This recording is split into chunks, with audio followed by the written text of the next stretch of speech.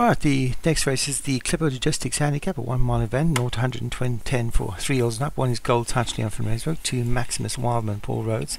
3 is Closely Guarded, Craig Allen. 4, Endangered Beast, Dan Hughes. 5 is Escapist, Leon from Racebrook. 6, Great Point, Dave Woody. 7, Great Power, Dave Woody. 8, Miss Mariposa, Patrick Hogan. 9, Sarticular Impressions, DJ Liggett. Naretva, Martin Leedham. Proud Tarquin, Kevin Milligan.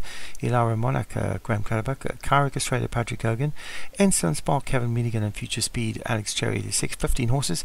They're not really coming from the back at York. For some reason, the York track in game does not favour hold-up horses. Horses need to be handy to have a chance in most cases, but away they go. And out wide, Endangered Beast for Dan Hughes has taken it up early from Maximus Wildman, who passes that, and Paul Rhodes from Maximus Wildman goes to the front from Endangered Beast in second. On the road is Cairo Crusader. In between horses, the red colours, the yellow cap of the Retva. Just on that one's outside is Great Point for Dave Woody. On the inside of that, we have Escapist for Leon from Racebrook. In between horses, the green colours, the Pride Tokon. Out wide, the second of the Patrick Hogan horses, Miss Mariposa.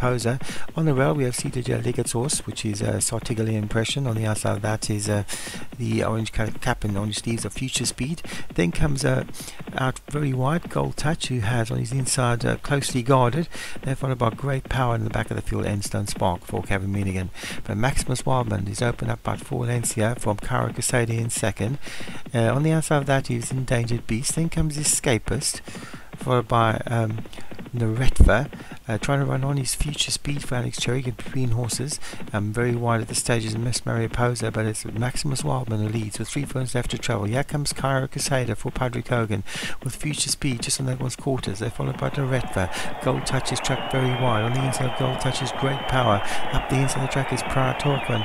It's still Maximus Wildman, the leader for Paul Rhodes, from Cairo Casada and Future Speed in second and third.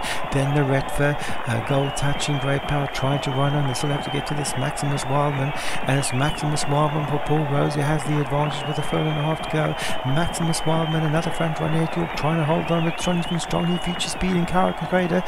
Future Speed now comes to pick it up for Alex Cherry. Future Speed out wide is Great Power. Future Speed wins it from Great Power in second. Cara Casada was third. I'm not too sure it was fourth. Fading right out of it was Maximus Wildman. I don't even think that got into the first 5 in the end. Future Speed wins for Alex Cherry, from Great Power in second for Dave Woody. Cara Casada was indeed third, I think, in Dave Woody's, and Dan Hughes is back in fourth for Endangered Beast. Then Miss Mariposa for Patrick Hogan.